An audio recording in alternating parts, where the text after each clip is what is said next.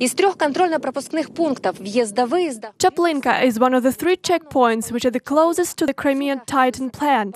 From here you can clearly see that it is less than 1.5 kilometers away. The concentration of poisonous substances here was slightly lower than at Kalanchak checkpoint.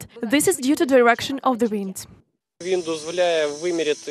This device shows the presence of toxic substances of an industrial nature, namely the acidic conditions. At the moment, you can see that there are no toxic substances in the air.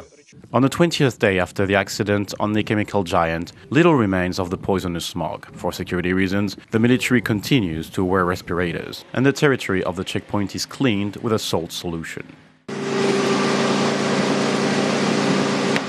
Neighboring Kalanchak checkpoint was less fortunate. Roofs and cars are rusted out. Oily, sticking stains are everywhere.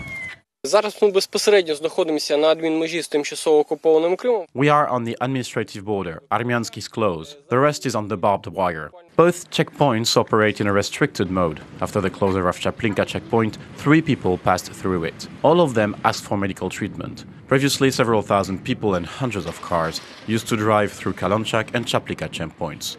Now, they are redirected to Chonhar. In connection with the closure of Kalanchak and Chaplinka checkpoints, we face an increase in passenger flows at Chonhar checkpoint. Within a day in this time, over 9,000 people pass through it. But there are no queues. Vehicles and passengers pass through in a normal way. Those wishing to enter the occupied Crimea understand the situation. I drove around 100 extra kilometers. The roads are awful. Do you know why they closed it? The Titan plant.